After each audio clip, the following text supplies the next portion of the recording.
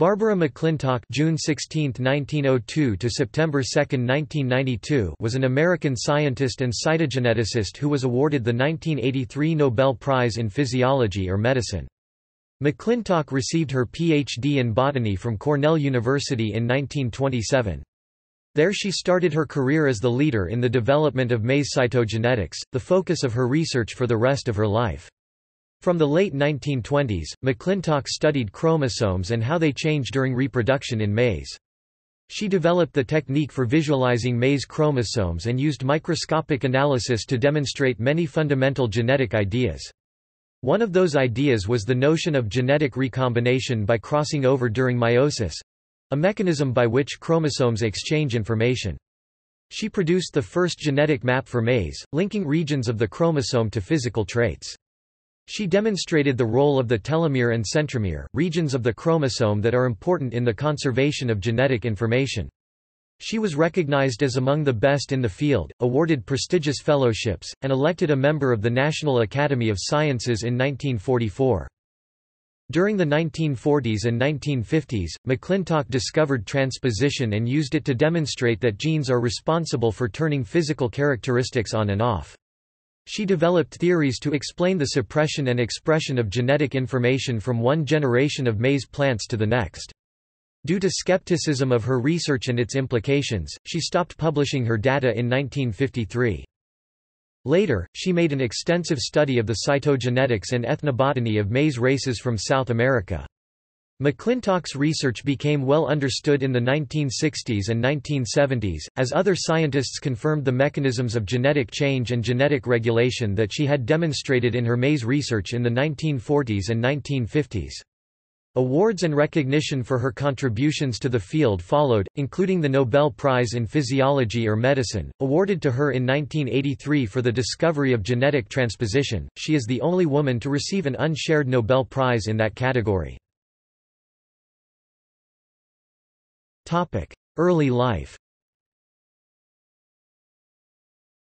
Barbara McClintock was born Eleanor McClintock on June 16, 1902 in Hartford, Connecticut, the third of four children born to homeopathic physician Thomas Henry McClintock and Sarah Handy McClintock. Thomas McClintock was the child of British immigrants. Sarah Ryder Handy was descended from an old American Mayflower family. Marjorie, the oldest child, was born in October 1898. Mignon, the second daughter, was born in November 1900.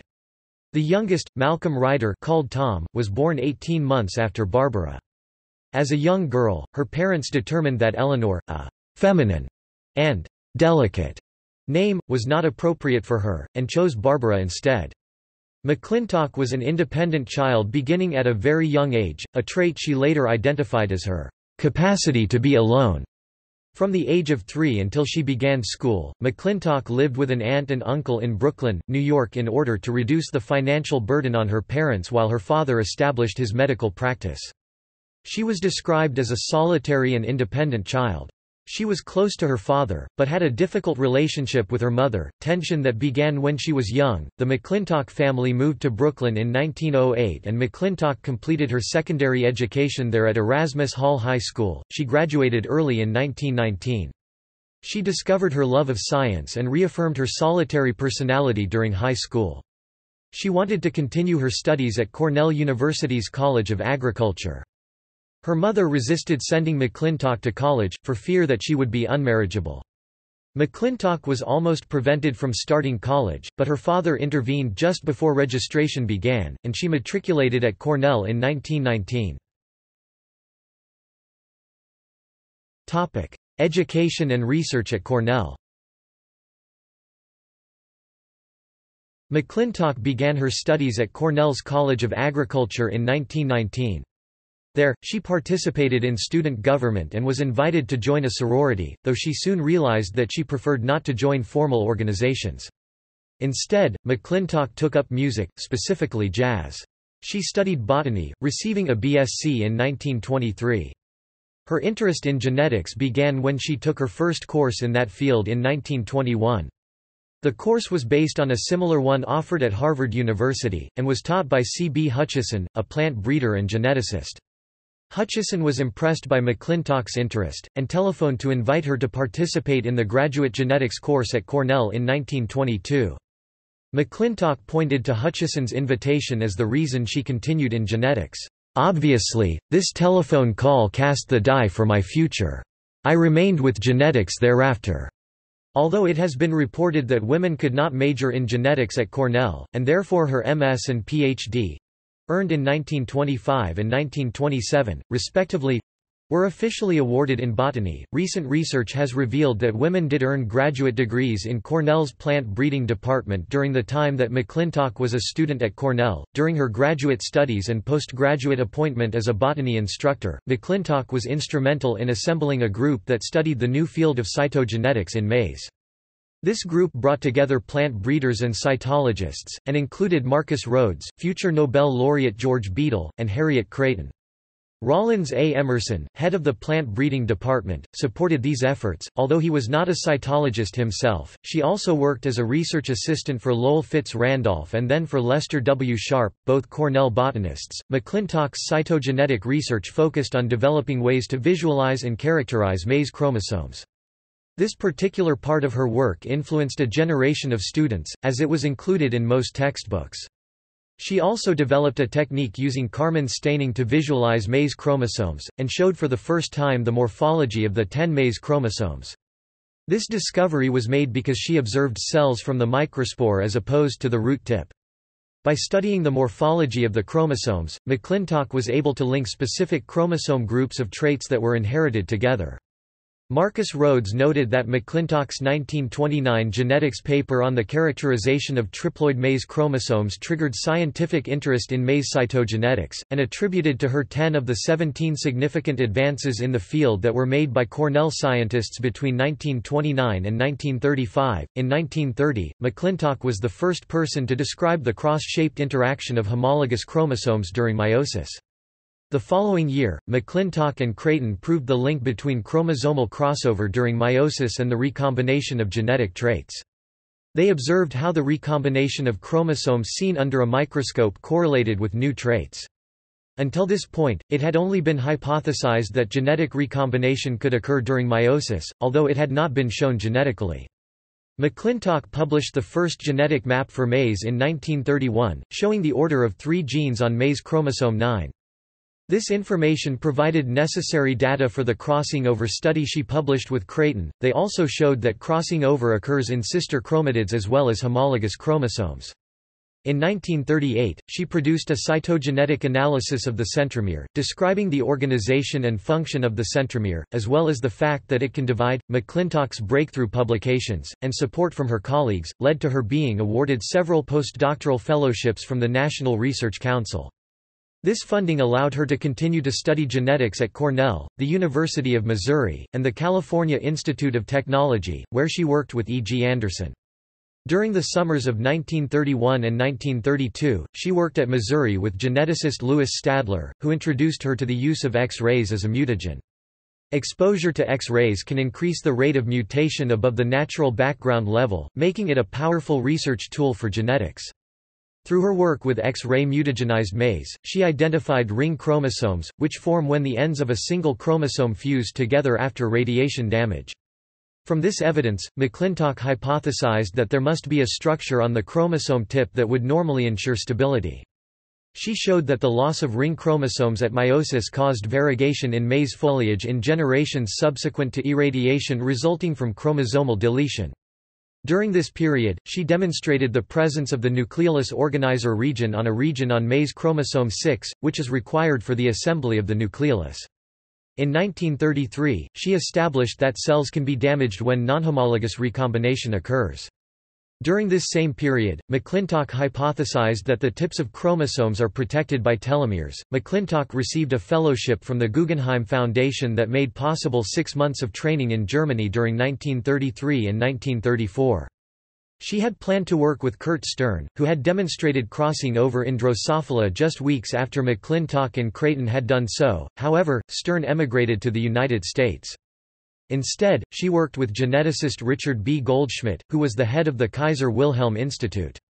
She left Germany early amidst mounting political tension in Europe, and returned to Cornell, remaining there until 1936, when she accepted an assistant professorship offered to her by Louis Stadler in the Department of Botany at the University of Missouri-Columbia. While still at Cornell, she was supported by a 2-year Rockefeller Foundation grant obtained for her through Emerson's efforts. University of Missouri. During her time at Missouri, McClintock expanded her research on the effect of X-rays on maize cytogenetics. McClintock observed the breakage and fusion of chromosomes in irradiated maize cells. She was also able to show that, in some plants, spontaneous chromosome breakage occurred in the cells of the endosperm. Over the course of mitosis, she observed that the ends of broken chromatids were rejoined after the chromosome replication. In the anaphase of mitosis, the broken chromosomes formed a chromatid bridge, which was broken when the chromatids moved towards the cell poles. The broken ends were rejoined in the interphase of the next mitosis, and the cycle was repeated, causing massive mutation, which she could detect as variegation in the endosperm. This breakage-rejoining bridge cycle was a key cytogenetic discovery for several reasons. First, it showed that the rejoining of chromosomes was not a random event, and second, it demonstrated a source of large-scale mutation. For this reason, it remains an area of interest in cancer research today. Although her research was progressing at Missouri, McClintock was not satisfied with her position at the university. She recalled being excluded from faculty meetings, and was not made aware of positions available at other institutions. In 1940, she wrote to Charles Burnham, "I have decided that I must look for another job. As far as I can make out, there is nothing more for me here. I am an assistant professor at $3,000 and I feel sure that that is the limit for me." Initially, McClintock's position was created especially for her by Stadler, and might have depended on his presence at the university. McClintock believed she would not gain tenure at Missouri, even though according to some accounts, she knew she would be offered a promotion from Missouri in the spring of 1942. Recent evidence reveals that McClintock more likely decided to leave Missouri because she had lost trust in her employer and in the university administration, after discovering that her job would be in jeopardy if Stadler were to leave for Caltech, as he had considered doing. The university's retaliation against Stadler amplified her sentiments. In early 1941, she took a leave of absence from Missouri in hopes of finding a position elsewhere. She accepted a visiting professorship at Columbia University, where her former Cornell colleague Marcus Rhodes was a professor. Rhodes also offered to share his research field at Cold Spring Harbor on Long Island. In December 1941, she was offered a research position by Miloslav Demarek, the newly appointed acting director of the Carnegie Institution of Washington's Department of Genetics Cold Spring Harbor Laboratory. McClintock accepted his invitation despite her qualms and became a permanent member of the faculty. Cold Spring Harbor. After her year-long temporary appointment, McClintock accepted a full-time research position at Cold Spring Harbor Laboratory. There, she was highly productive and continued her work with the breakage-fusion bridge cycle, using it to substitute for X-rays as a tool for mapping new genes. In 1944, in recognition of her prominence in the field of genetics during this period, McClintock was elected to the National Academy of Sciences—only the third woman to be elected. That same year, she became the first female president of the Genetics Society of America. She was elected its vice president in 1939. In 1944 she undertook a cytogenetic analysis of Neurospora crassa at the suggestion of George Beadle, who used the fungus to demonstrate the one-gene one-enzyme relationship. He invited her to Stanford to undertake the study. She successfully described the number of chromosomes, or karyotype, of N. crassa and described the entire life cycle of the species. Beadle said, "Barbara, in 2 months at Stanford, did more to clean up the cytology of Neurospora than all other cytological geneticists had done in all previous time on all forms of mold." N. crassa has since become a model species for classical genetic analysis. Discovery of controlling elements. In the summer of 1944 at Cold Spring Harbor Laboratory, McClintock began systematic studies on the mechanisms of the mosaic color patterns of maize seed and the unstable inheritance of this mosaicism. She identified two new dominant and interacting genetic loci that she named dissociation (Ds) and activator (AC). She found that the dissociation did not just dissociate or cause the chromosome to break, it also had a variety of effects on neighboring genes when the activator was also present, which included making certain stable mutations unstable. In early 1948, she made the surprising discovery that both dissociation and activator could transpose, or change position, on the chromosome. She observed the effects of the transposition of AC and Ds by the changing patterns of coloration in maize kernels over generations of controlled crosses, and described the relationship between the two loci through intricate microscopic analysis. She concluded that AC controls the transposition of the Ds from chromosome 9, and that the movement of Ds is accompanied by the breakage of the chromosome. When Ds moves, the ALOR1 color gene is released from the suppressing effect of the Ds and transformed into the active form, which initiates the pigment synthesis in cells. The transposition of Ds in different cells is random, it may move in some but not others, which causes color mosaicism. The size of the colored spot on the seed is determined by stage of the seed development during dissociation. McClintock also found that the transposition of Ds is determined by the number of AC copies in the cell. Between 1948 and 1950, she developed a theory by which these mobile elements regulated the genes by inhibiting or modulating their action. She referred to dissociation and activator as controlling units, later, as controlling elements, to distinguish them from genes. She hypothesized that gene regulation could explain how complex multicellular organisms made of cells with identical genomes have cells of different function. McClintock's discovery challenged the concept of the genome as a static set of instructions passed between generations. In 1950, she reported her work on AC, Ds and her ideas about gene regulation in a paper entitled, "The Origin and Behavior of Mutable Loci in Maize", published in the journal Proceedings of the National Academy of Sciences. In summer 1951, she reported her work on the origin and behavior of mutable loci in maize at the annual symposium at Cold Spring Harbor Laboratory, presenting a paper of the same name. The paper delved into the instability caused by Ds and AC or just AC in 4 genes, along with the tendency of those genes to unpredictably revert to the wild phenotype. She also identified families of transposons, which did not interact with one another. Her work on controlling elements and gene regulation was conceptually difficult and was not immediately understood or accepted by her contemporaries. She described the reception of her research as puzzlement, even hostility. Nevertheless, McClintock continued to develop her ideas on controlling elements. She published a paper in Genetics in 1953, where she presented all her statistical data, and undertook lecture tours to universities throughout the 1950s to speak about her work. She continued to investigate the problem and identified a new element that she called suppressor mutator (SPM), which, although similar to AC, Ds, acts in a more complex manner. Like AC, Ds, some versions could transpose on their own and some could not. Unlike AC, Ds, when present, it fully suppressed the expression of mutant genes when they normally would not be entirely suppressed. Based on the reactions of other scientists to her work, McClintock felt she risked alienating the scientific mainstream, and from 1953 stopped publishing accounts of her research on controlling elements.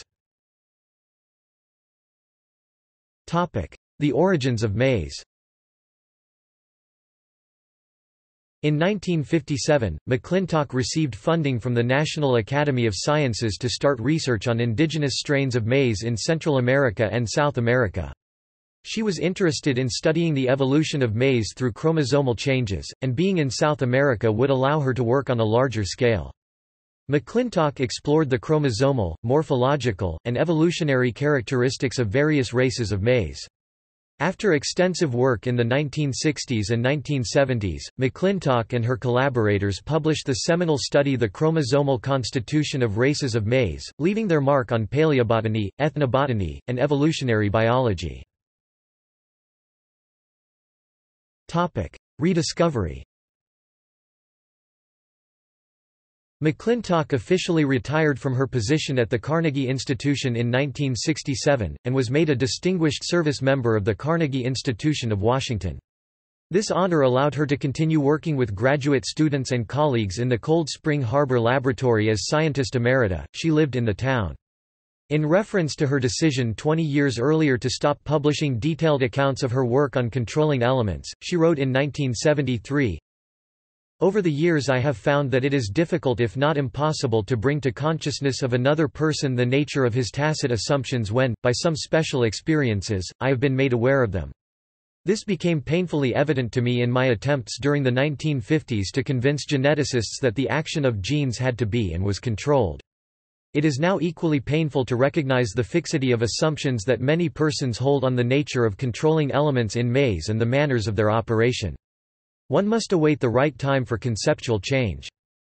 The importance of McClintock's contributions was revealed in the 1960s, when the work of French geneticists François Jacob and Jacques Monod described the genetic regulation of the lac operon, a concept she had demonstrated with AC/Ds in 1951. Following Jacob and Monod's 1961 Journal of Molecular Biology paper, "Genetic Regulatory Mechanisms in the Synthesis of Proteins," McClintock wrote an article for American Naturalist comparing the lac operon and her work on controlling elements in maize.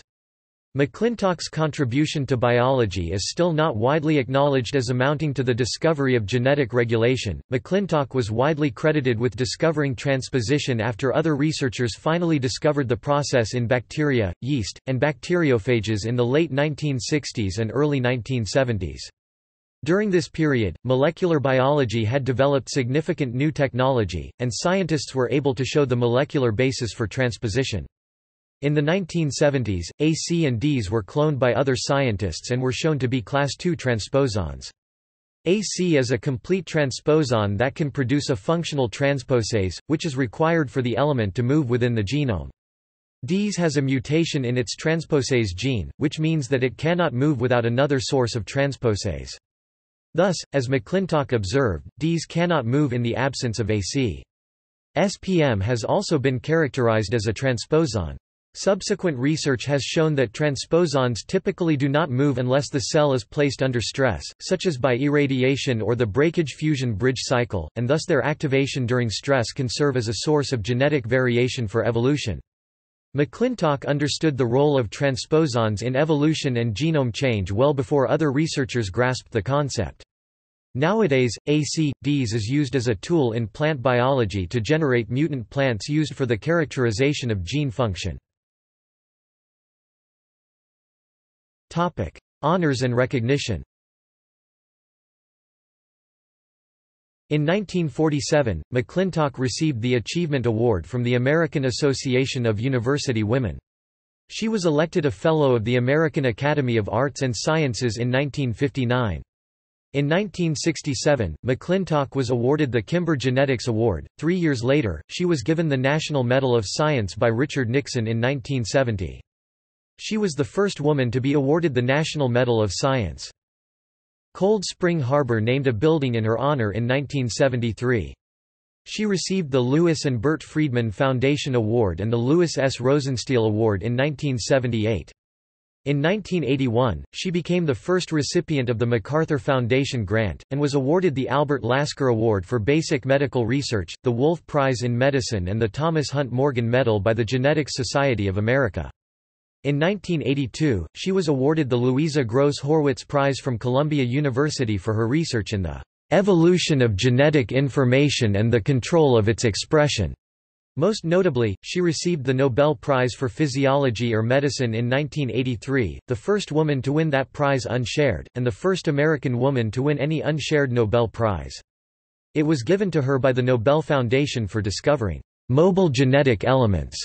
This was more than 30 years after she initially described the phenomenon of controlling elements.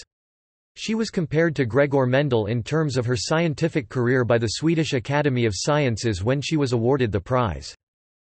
She was elected a foreign member of the Royal Society in 1989. McClintock received the Benjamin Franklin Medal for Distinguished Achievement in the Sciences of the American Philosophical Society in 1993.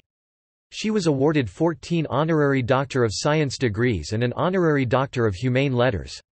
In 1986 she was inducted into the National Women's Hall of Fame.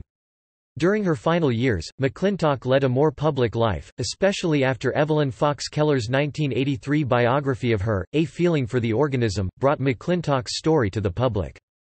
She remained a regular presence in the Cold Spring Harbor community, and gave talks on mobile genetic elements and the history of genetics research for the benefit of junior scientists.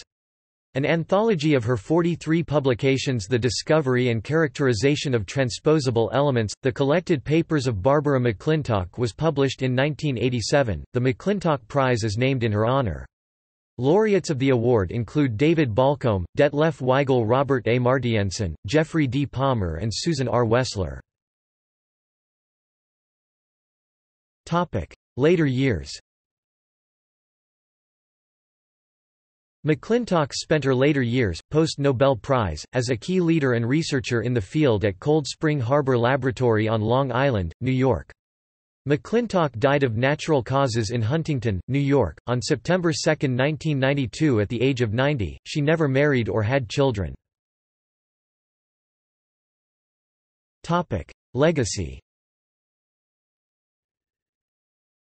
Since her death, McClintock has been the subject of a biography by the science historian Nathaniel C. Comfort's The Tangled Field, Barbara McClintock's Search for the Patterns of Genetic Control. Comfort's biography contests some claims about McClintock, described as the McClintock myth, which he claims was perpetuated by the earlier biography by Keller. Keller's thesis was that McClintock was long ignored or met with derision because she was a woman working in the sciences. For example, when McClintock presented her findings that the genetics of maize did not conform to Mendelian distributions, geneticist Sewell Wright expressed the belief that she did not understand the underlying mathematics of her work, a belief he had expressed towards other women at the time. In addition, geneticist Lot Auerbach recounted that Joshua Lederberg returned from a visit to McClintock's lab with the remark, "By God, that woman is either crazy or a genius." As Auerbach tells it, McClintock had thrown Lederberg and his colleagues out after half an hour, because of their arrogance. She was intolerant of arrogance. She felt she had crossed a desert alone and no one had followed her. Comfort, however, asserts that McClintock was well regarded by her professional peers, even in the early years of her career. Although Comfort argues that McClintock was not a victim of gender discrimination, she has been widely written about in the context of women's studies. Most recent biographical works on women in science feature accounts of her experience. She is held up as a role model for girls in such works of children's literature as Edith Hope Fine's Barbara McClintock, Nobel Prize geneticist, Deborah Heiligman's Barbara McClintock, Alone in Her Field, and Mary Kittredge's Barbara McClintock.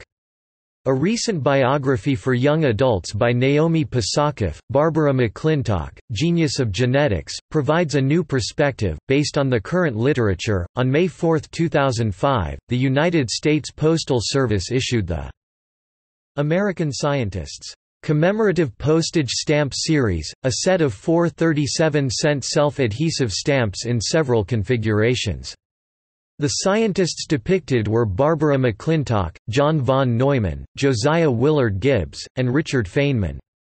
McClintock was also featured in a 1989 4-stamp issue from Sweden which illustrated the work of 8 Nobel Prize-winning geneticists. A small building at Cornell University and a laboratory building at Cold Spring Harbor Laboratory were named for her. A street has been named after her in the new Adlershof Development Society Science Park in Berlin. Some of McClintock's personality and scientific achievements were referred to in Jeffrey Eugenides' 2011 novel The Marriage Plot, which tells the story of a yeast geneticist named Leonard who suffers from bipolar disorder. He works at a laboratory loosely based on Cold Spring Harbor. The character reminiscent of McClintock is a reclusive geneticist at the fictional laboratory, who makes the same discoveries as her factual counterpart. Judith Pratt wrote a play about McClintock, called Maze, which was read at Artemisia Theatre in Chicago in 2015, and will be produced in Ithaca, NY, the home of Cornell University, in February to March 2018. Key publications. McClintock, B. 1929. A Cytological and Genetical Study of Triploid Maize. Genetics. 14 180–222. PMC 1201029. PMID 17246573. Creighton, H. B., McClintock, B. 1931. A Correlation of Cytological and Genetical Crossing Over in Z. maize. Proceedings of the National Academy of Sciences of the United States of America, 17 492–497. Bibcode 1931 PNAS. .17 492C. doi 10.1073 PNAS 17.8.492. PMC 1076098. PMID 16587654. McClintock, B. 1931. The Order of the Genes C, Sh and WX in Z maize with reference to a cytologically known point in the chromosome. Proceedings of the National Academy of Sciences of the United States of America, 17 485–491. Bibcode 1931 PNAS. .17 485M. doi 10.1073 PNAS 17.8.485. PMC 1076097. PMID 16587653. McClintock, B. 1941. The Stability of Broken Ends of Chromosomes in Z maize. Genetics. 26 234–282. PMC 1209127. PMID 17247004. McClintock, B. 1945. Neurospora. I. Preliminary Observations of the Chromosomes of Neurospora crassa. American Journal of Botany. 32 671–678. doi 10.2307 2437624. JSTOR 2437624. McClintock, B. 1950. The Origin and Behavior of Mutable Loci in Maize. Proceedings of the National Academy of Sciences of the United States of America, 36 344–355. Bibcode 1950 PNAS. .36 344M. doi 10.1073 PNAS 36.6.344. PMC 1063197. PMID 15430309. McClintock, B. 1953. Induction of Instability at Selected Loci in Maize. Genetics. 38 579–599. PMC 1209627. PMID 17247459. McClintock, B. 1961. Some Parallels Between Gene Control Systems in Maize and in Bacteria. The American Naturalist. 95 884, 265–277. doi 10.1086 282188. McClintock, B., Kato Yamakake, T.A. and Blumenschein, A. 1981. Chromosome Constitution of Races of Maize. Its Significance in the Interpretation of Relationships Between Races and Varieties in the Americas. Chapingo, Mexico, Escuela de Nacional de Agricultura, Colegio de Postgraduados. See also Timeline of women in science. Citations. References.